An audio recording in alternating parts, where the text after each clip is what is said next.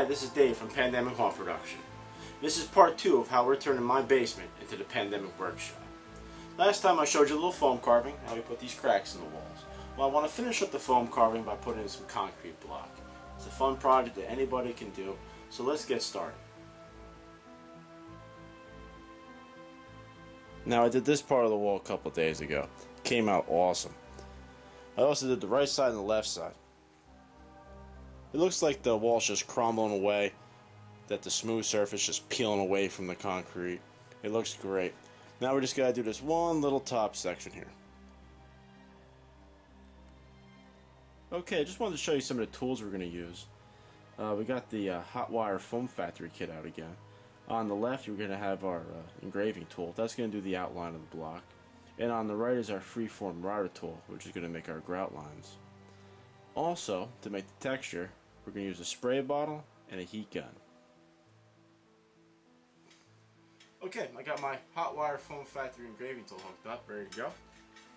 We're going to start by going around this line all the way around the block, nice and slow and easy.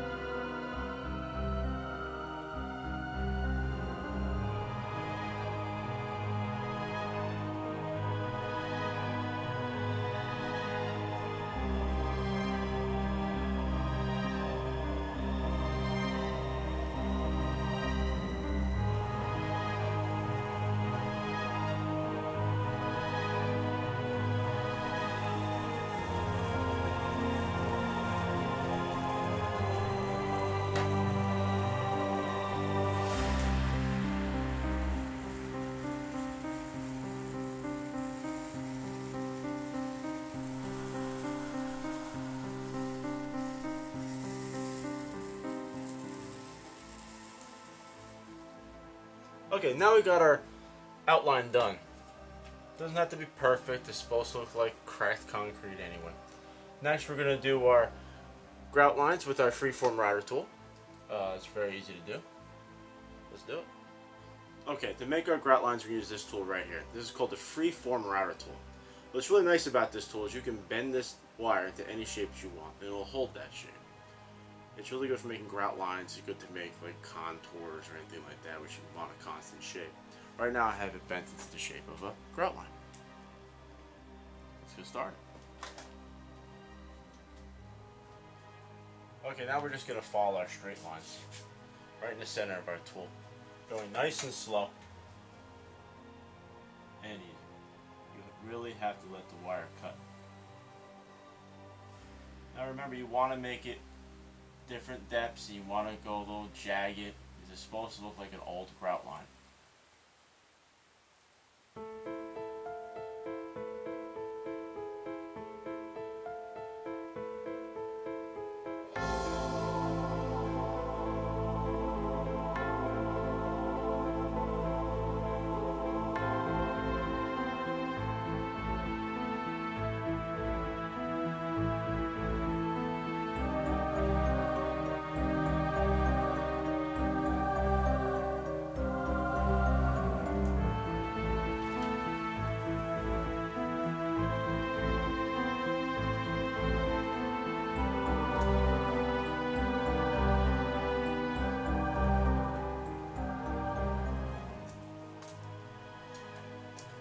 What's really nice about this, all you're left with is this little thing right here. No dust, just little strips of grout.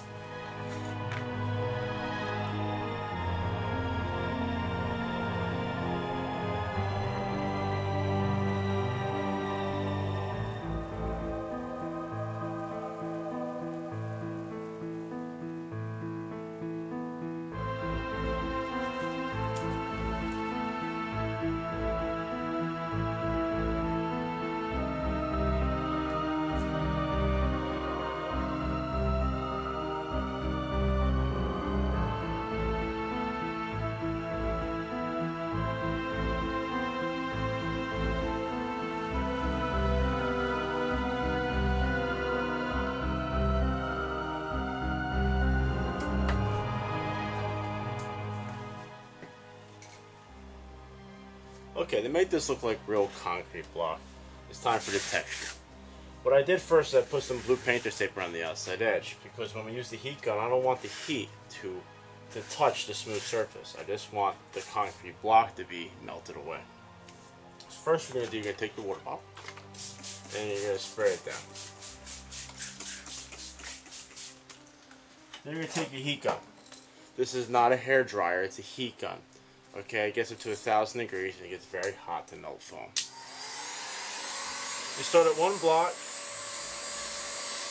and just slowly melt it away.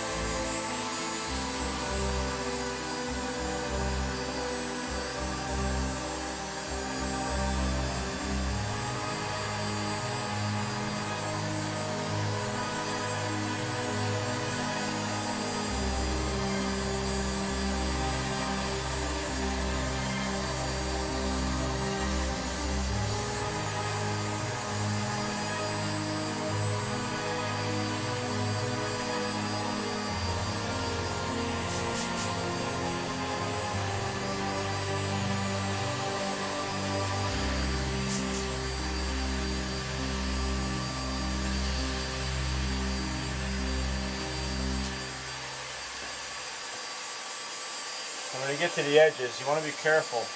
Like I said, I don't want to burn the edges where the smooth is supposed to be. But I do want to get a little set in there. Just keep adding a lot of water.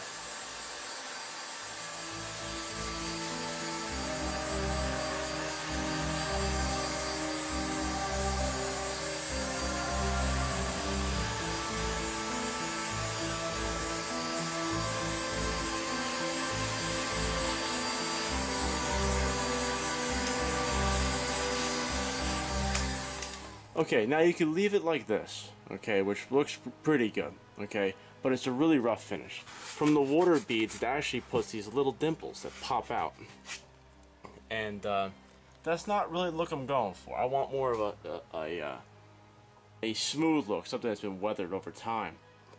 So what you gotta do is you gotta dry this whole wall, no water at all, dry it down, and then go back over it with the heat gun, and very lightly, low heat, and just smooth out the high ridges and dimples from the water. Okay, now the wall is completely dry. Ready for me to go over one more time with the heat gun. Nice and slow.